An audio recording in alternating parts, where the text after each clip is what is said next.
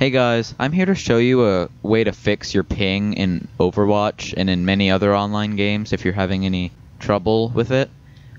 This fix only applies to people using the ROG, Republic of Gaming or whatever, computer, the pre-built computer. If you have that, then there's an issue where, see, there's a whole forum about it. See, I looked up my ping is too high in Overwatch, and this came up, and this all applied to me. I have an ROG laptop, this guy says. I have an ROG computer myself. Everyone's talking about how, like, they have so much high ping. I had 200 ping, personally, in Overwatch. And in a lot of other online games, I've been lagging as well. And it's not my internet, because my internet's really good. And right now, I'm a level 9 in Overwatch, and all my friends are around level 20, because they all got to play the game correctly. But I kept lagging, so I didn't play as much. Now that I fixed it, I'm actually beginning to be able to play. So the fix is, you gotta disable game first.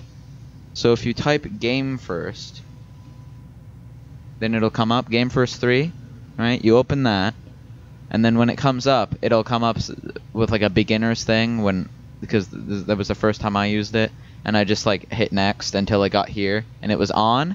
When it's on, it ruins everything. You have to turn it off. After turning it off, now I'm at a stable 60 ping. And that is enough for the game to run smoothly. It's actually playable. So, I hope this helped you guys. Sorry if this fix didn't apply to you. This is just... I just wanted to get this out there for people. Because this is a very recent thing that people are still talking about. This was only posted 2 days ago.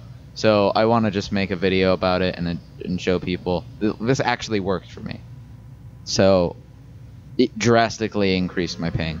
So I'd recommend you do it.